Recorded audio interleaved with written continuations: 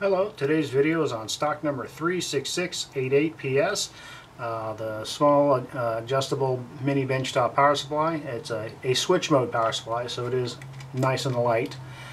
First thing is, you notice the size. It's about 4 5/8 inches wide, about 2 1/4 inches tall, including the binding post. Let's get it lined up. It's about 5 1/2 inches including the binding posts. It is switch mode, so it is very light. I'll pop the cover off here at the end of the video. Power cord AC coming in, 2-prong. Let's see, you've got the adjustment pot. Turn it down. Binding post, plus minus, on-off switch. Voltage display, amperage. Voltage is, as you can see, it is about 0.1 volt resolution. Amperage is about 10 milliamps. I'll hook up a little load here in a moment and let you look at it. It is voltage adjustment only, no amperage control. You can turn it up to about maximum of 15 volts and down to about 1.5 volt. Let's see, the ventilation is these little slots across the bottom. Ones on the top are mainly decorative. That's kind of important with these guys, is to make sure you don't block that ventilation. That is 2 amps running. The current limit seems to be set about 1.5 amps, where it goes into a hiccup mode. I'll show you that here in a moment. So that there is no current adjustment, just voltage. And nice thing is, it's just, this is my nice little homemade dummy load. As this the same spacing as a dual banana. Plug that in.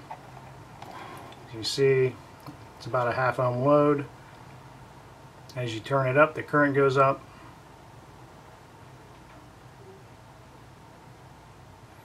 And 2 amps is what it's recommended for running, but like I said, the hiccup mode is set at about 1.5, 1.6 amps.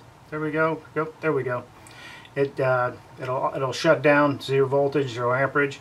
Every few seconds, it will try to see if the overcurrent situation has been taken care of, but then it'll just automatically shut back down until it's removed. So let me just turn that back down.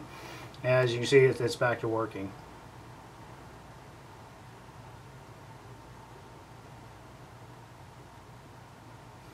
Like I say, it's recommended 2 amps for more of a continuous duty, and just it's there just so if you have a quick motor load to get it started, it'll allow you to get that going. But it does have an internal thermal shutoff, so if it gets overheated, it will just turn off until the temperature cools down.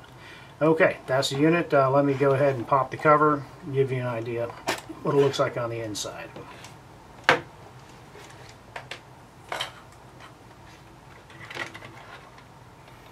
Alright, here's the cover off. It's not plugged in for safety. You see it's just a little small switch mode power supply. There's a display, the binding post, the on-off switch.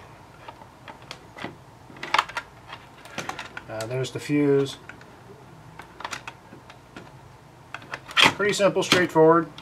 Hope this answers some of your questions. If you have any more, let us know. And thank you for watching our video.